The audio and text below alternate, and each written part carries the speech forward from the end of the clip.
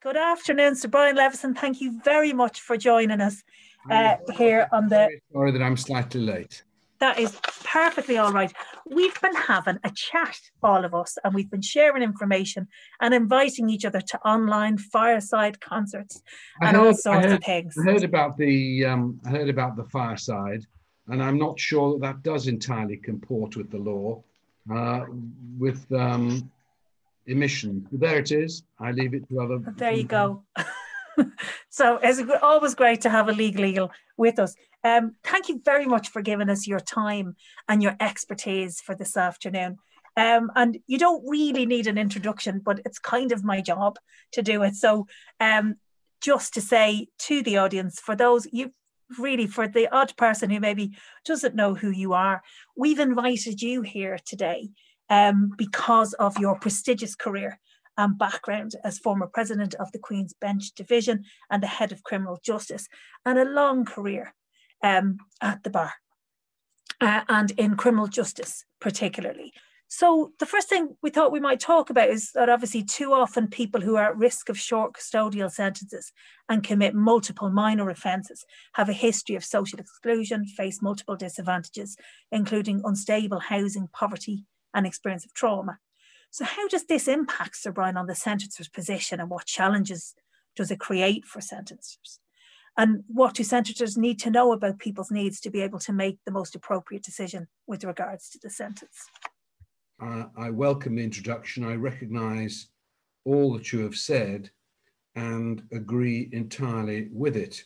There is a large number of people who enter the criminal justice system not because of deliberate decision to commit acquisitive crime or violent crime or sexual crime, but more as a consequence of a whole range of experiences in life. And I have often spoken about the problems of dealing with people who have a veritable rainbow of social and background problems to their lives.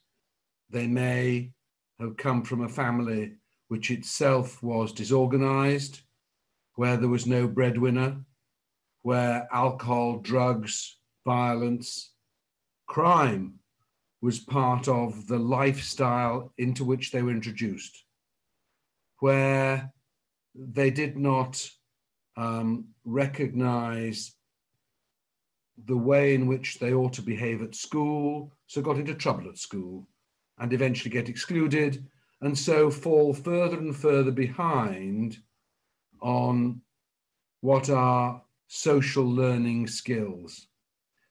They then themselves adopt the same sort of cycle. And it's an enormous problem to seek to help those people. The criminal justice does not exist simply to lock people up. I'm very, very clear about that. But equally, one's got to recognize that there are some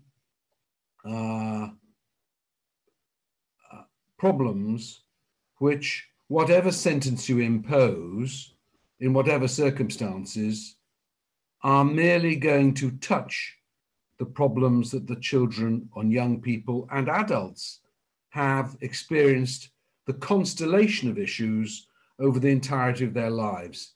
And anybody who thinks that a sentence of imprisonment is itself going to rehabilitate, I'm afraid, is living in a world which I do not recognize. The prison population, everybody knows, has grown massively. That's in part because of the increase of sentences. It's in part because of the increase in number of offences. It's also in part because at the end of the day, prison becomes the last resort. Why can't we do this better? Well, my answer is not going to surprise you. To some extent, it's because we have devalued the input necessary for non-custodial sentences. And I think that the problem has been that sentencers have truly lost confidence in what is on offer, and therefore they're less willing to take risks. And I think that's a great pity. I have no doubt at all that the voluntary sector has an incredibly important role to play in trying to rebalance that equation and try to provide some structure to non-custodial options which will regain the confidence of sentencers. I think the concept of a regular review is a very good one because it engages the defendant with the court on more than one occasion. I have conducted a problem-solving court, and it's been wonderful to be able to say to somebody who tried to keep off drugs, well done. And these are people who perhaps never before have had somebody in authority say, well done.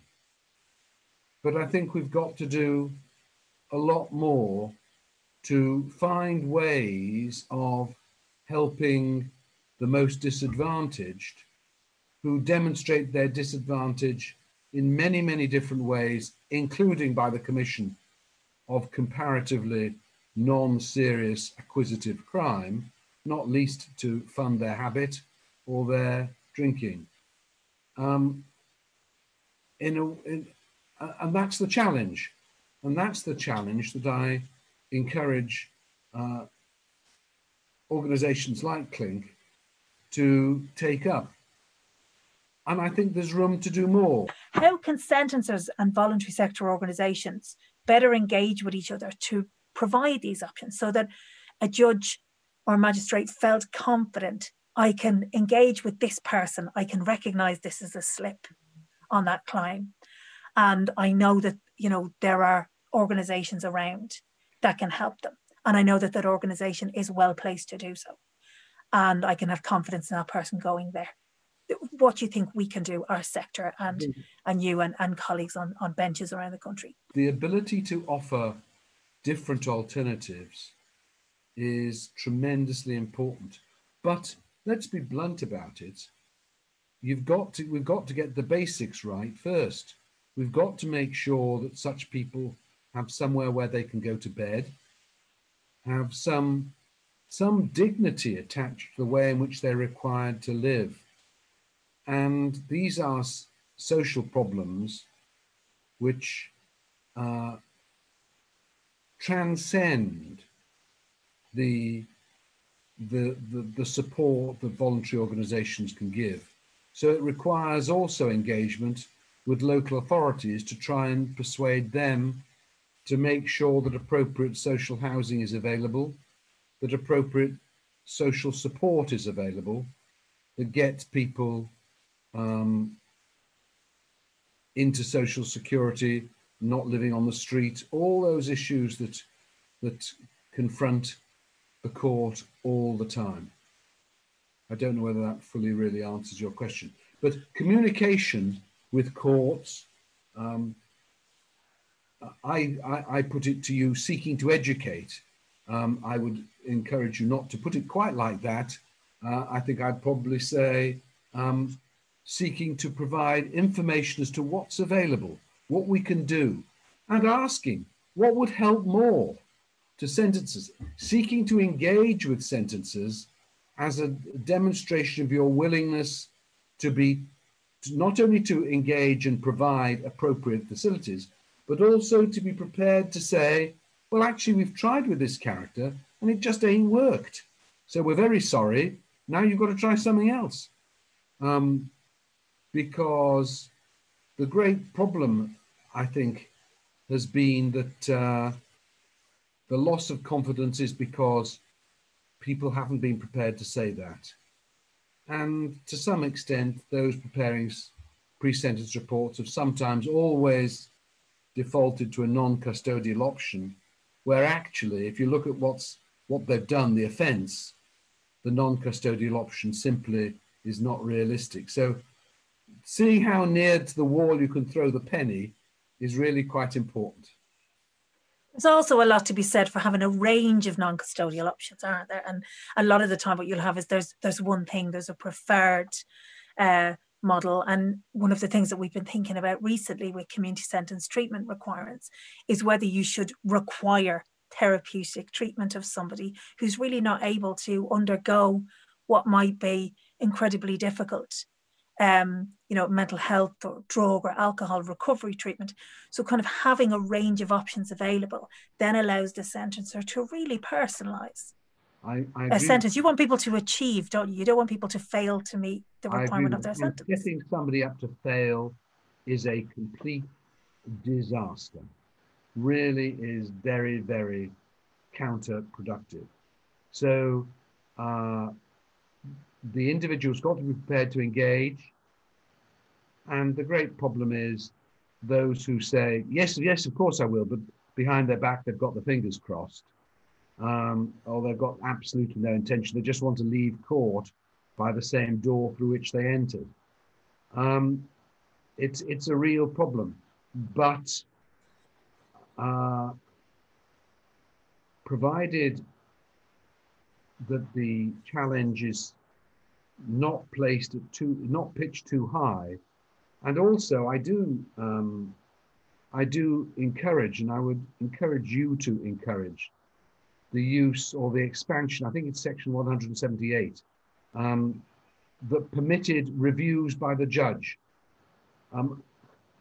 In lots of Crown courts, some judges hated doing it, but there was always one judge who was really very, very good at providing empathy for the offender, and a review every 3 weeks or every month or every 2 months.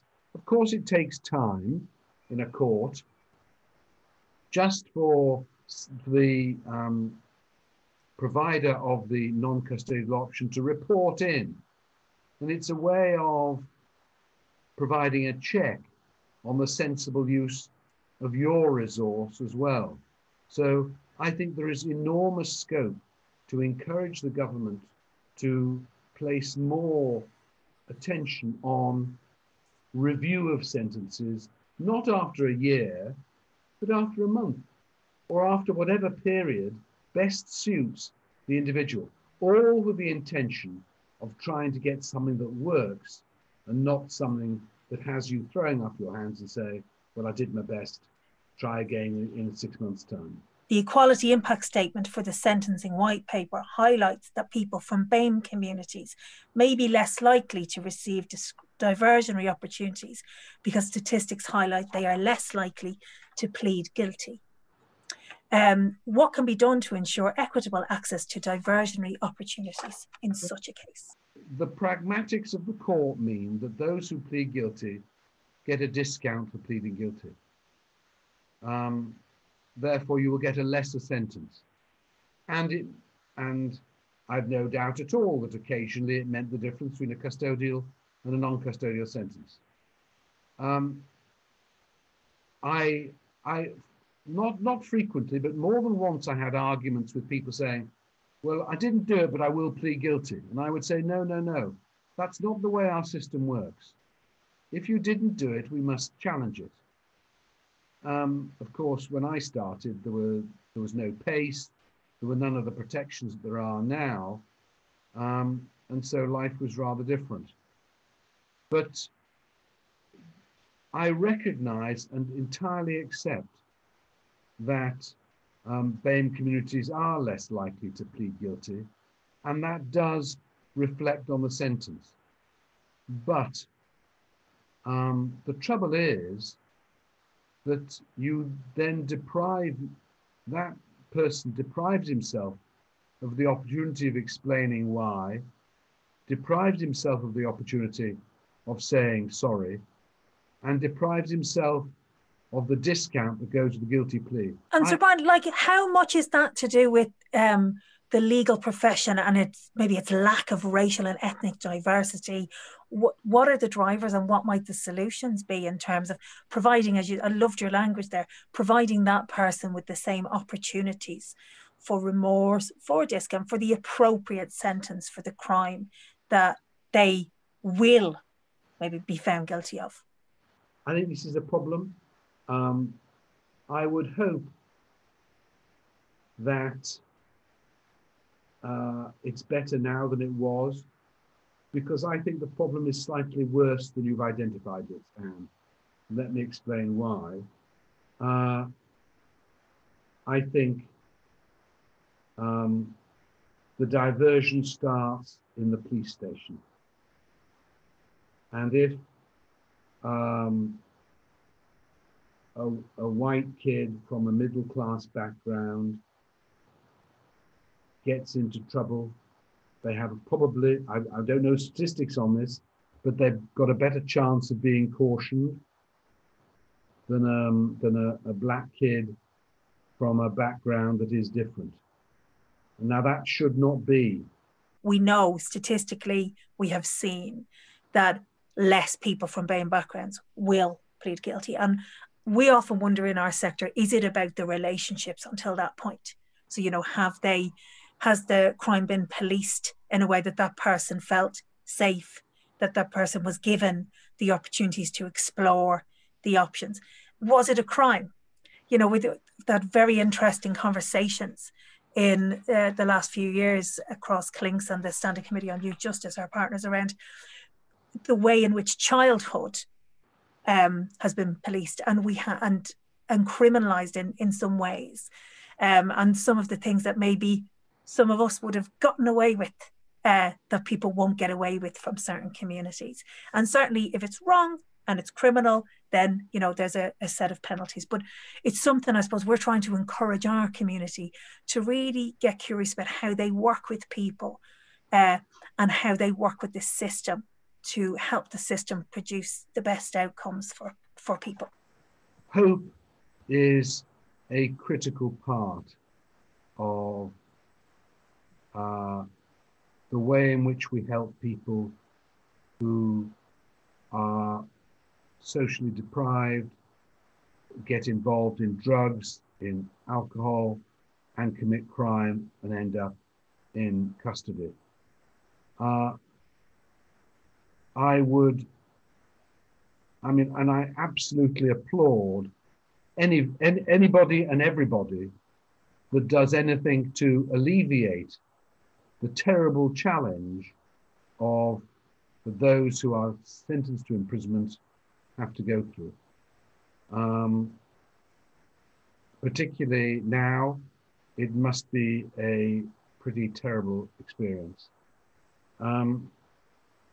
So all I can do is support what Hope do, and again, encourage. I don't know whether you do anything in a non-custodial setting, then make senators aware of the options, so that if you see somebody who has some potential in this area, encourage it and provide this ray of light in a life that might otherwise really suffer from an absence of light. I wish there was funding appropriate and available for all these wonderful community voluntary organisations. Thank you so much, Sir Brian, for your answers and for your time today, and for some of the real warmth in that. I think we all need it right now. We're very concerned about the mammoth task that faces our members, and we're just really pleased that people have been able to hear what you've got to say, because I think there can be a distance sometimes between the community in which you've been for so many years and ours. And I think Adam said it beautifully in the chat. Actually, people think some judges are out of touch. Clearly not. Sir Brian. Sir Brian, our very many thanks. It's been lovely to kind of meet you, and I hope to make that really happen in the future. Thank you very much. Can I wish every single one of you well in your fantastic endeavours to try and improve the lot of those less fortunate in our society. Thank you all. Thank you so much. You certainly can.